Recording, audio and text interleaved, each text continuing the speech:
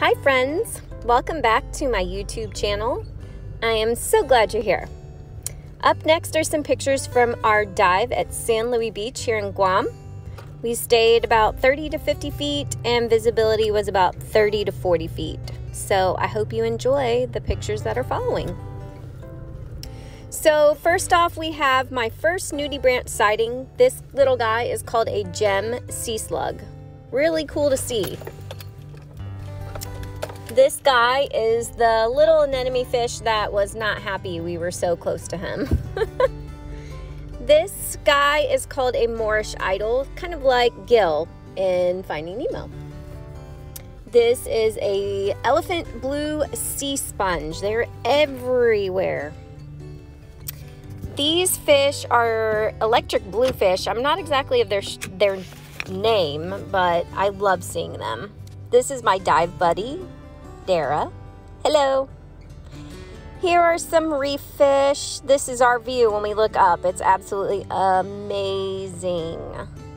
Here's some more sea sponges. They're so pretty.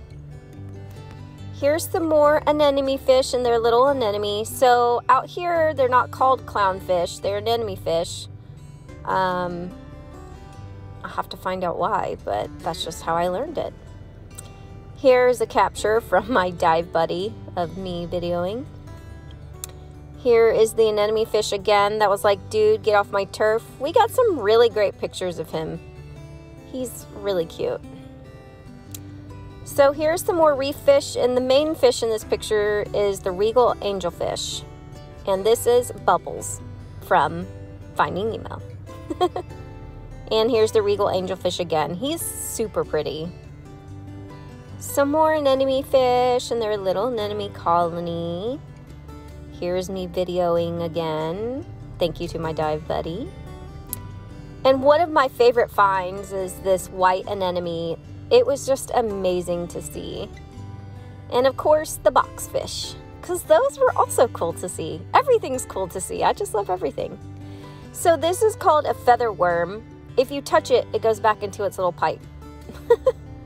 I don't remember the name of these guys, but I will figure that out and leave it in the comments. Here's some more reef and some reef fish. Here's Mr. Turtle. Oh, so amazing. And of course, the pink anemone fish that I was obsessed with because he was so cute.